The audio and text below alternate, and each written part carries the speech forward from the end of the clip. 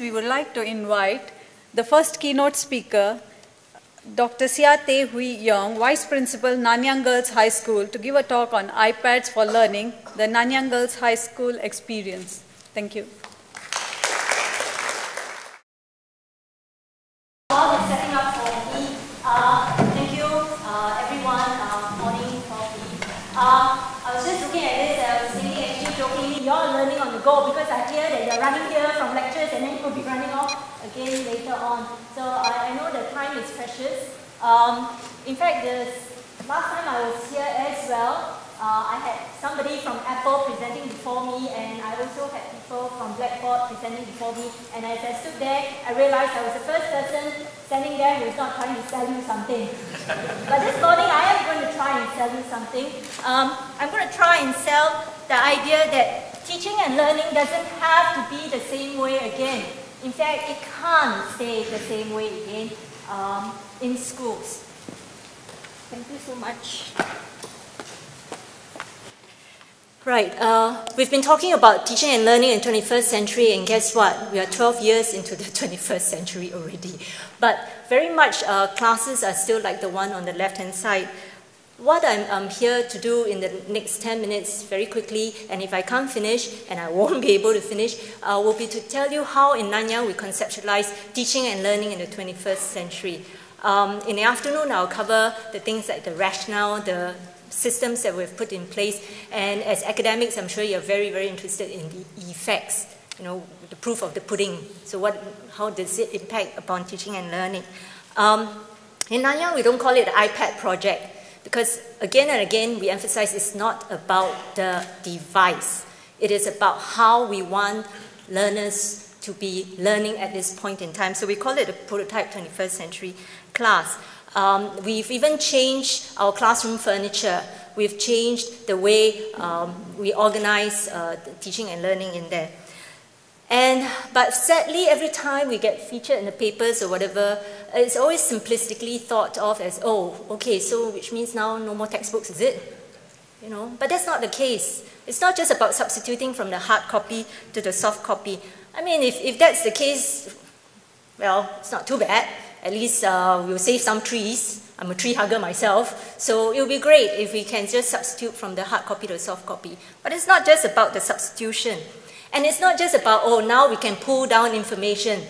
Prof. Lee was talking about as we walk along. Now with the iPad, they will not just be experiencing the trees. You know, they can pull down information from the web. They can push out information of what they're learning, photographs that they've taken up there. So it's integrating the YouTube, whatever it is.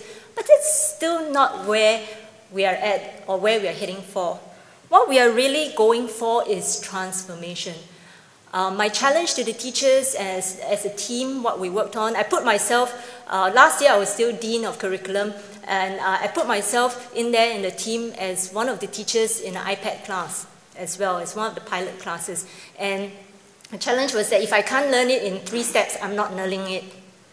I have no time, I'm far too impatient.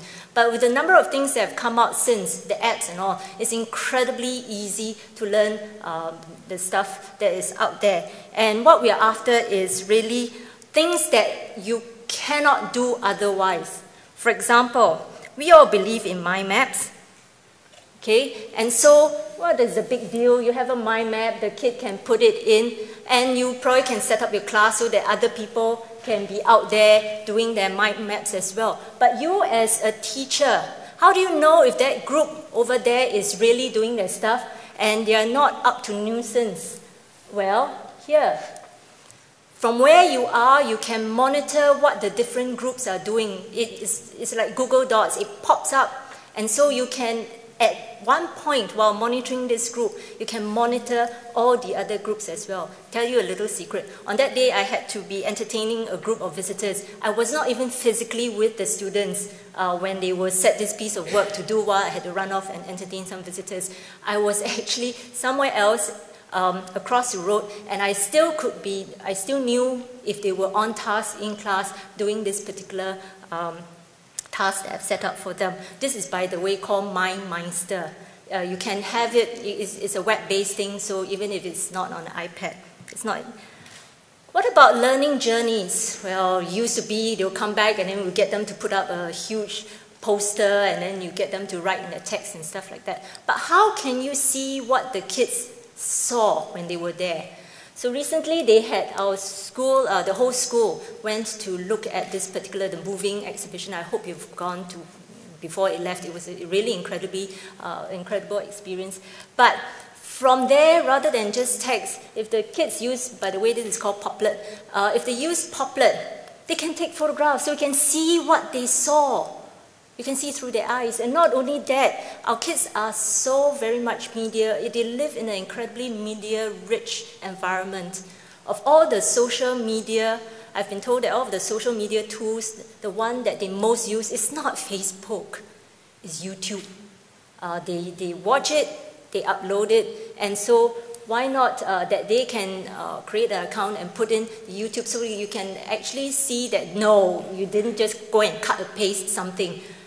You can actually see what it was that they did at that point in time in the exhibition itself. And you know, once upon a time, the only way you can get hands-on experience is to drag everybody to the science lab. And just the other day, I was just discussing with the science head, you know, when kids go off for games and all that kind of thing, and then you have to have makeup practical, how are we going to roster the teachers to be there for makeup practical for 2 kids? And it's so terribly draining everyone. Instead of bringing to the lab, why not bring the labs in? And there are, you know, apps right now where they can, you know, toggle, and they're not going to blow up the place. You know, whatever they do, it's safe. And of course, I think some of you will be familiar with this particular app, Video Physics and all, where you get them to be videoing them, the little experiment, the data gets pumped into the app, and immediately it gets transformed into graphs, so that interface between the physical, authentic experience and the academic version of it, as in terms of the distance, time, and all that, is all played out for kids. And so for those who are not as good in translating from what the authentic to this particular abstract version of it, this will be so much helpful to them. I'm a language teacher, and I love it when kids talk, and they talk, I love it when they're discussing. And I'm a great fan of cooperative learning. But the trick here is, how do you know if everybody is on board? How do you capture that rich discussion in all the various groups? There are lots of free, and this is online as well, web-based, called Today's Meet. Probably you might want to think that during your staff meeting, you might want to use Today's Meet, which is what we at Nanyang do all the time when we have staff meeting out here, and our staff meeting tries not to be information dissemination. We want to know how staff feels about certain issues and policies, and we know lots of things are going on in the background, so what we do is set up Today's Meet. In the background, all these opinions are collated, and we can have it up, we can download it, and we can take a look at it together. And we were also talking about extended discussion. You know, classroom time, typically it takes you like 15 minutes to get everybody into gear, 20 minutes, maybe they warm up. By the time they are really at it, bell rings, and then it's terribly irritating, because the next time round you get into class, you have to crank it up again. So which is why one of the things that we did in Nanyang also, we actually extended the time period for a lesson. But, well, if that's not the luxury, then have extended discussion going on. You'll notice that this is a very Facebook interface. It's called Modo. Some of you might have already been using it. It just minus away the irritating games and the adverts, that Modo. This is a real life, that's me out there. I teach LA language arts, so I call it Mrs. Seah's La La Land with my girls, and this is where we have extended discussions over things that happen. But hey, Modo is not just for language arts. My pleasure to know that at Modo itself picked up on some of the things that our teachers are doing, particularly the mathematics teachers, and they told us that recently in Stanford, when they had a gathering, this was featured. So even in mathematics, Edmodo can be used, discussions, because the mathematics professors amongst you will know that it's not just about solving equations, it's about being interested in the mathematical idea, concept, and discussing it, and being excited about it. What about learning logs? I mean, well, this is typical learning log, but wouldn't it be exciting if the learning log, if a child doesn't just write it, the child can capture photographs. By the way, this is a real-life learning log from one of my girls. I was talking about the Globe Theatre, and immediately in her online learning log, she can put in photographs, she can delve into the actual, okay, this is not quite working, she can delve into the link. So in other words, the learning log is 2 layers. It's not just there. In a hard copy, we have been just stopped there, but here there's another layer to it. I'm going to whiz along now. And books. Actually, it's not quite true that our kids don't read. I keep telling my colleagues, it's not true kids don't read. It's not kids don't learn on their own. They are learning, they're reading, but not our traditional paper and pen kind, books, the kind of things that we are looking at. For me, a lot of people ask me, so why did you decide on an iPad and not the clamshell? For me, what really sold it for me was the iBook. And now that I know that the iBook 2 has come out, I know we've bet on the right horse. Because it can be incredibly, I've got my colleagues to demo a book that the Chinese department has come up with. Now, this is our own books. We created it. It's really next to nothing with it, it's very easy. And this is the iBook 2. You can highlight it very easily, the touch interface, very intuitive. It's not something like F2 and control function and all that nonsense. And you can pull it out as a note, you can type on it, and immediately it becomes a note. And in fact, that note later on can be changed into a memory card, glossary, as demonstrated here. Okay, then it becomes in itself a whole list of notes. And it can become a memory card now. That's the iBook 2 for you. I had this, if I had this way back when, my Chinese would not be in the dismal state that it is. Okay, but I tell you what is the one thing that sold it for me. I keep saying, what sold it for me really with the iBook was the fact that immediately it didn't remain just 2-dimensional. You can get into a third layer where you therefore now can find, if I don't know a word, I can immediately go and search for it. There's a dictionary. I keep saying, no child ever need to feel stupid in class again, because she doesn't have to raise her hand and ask you. She has help.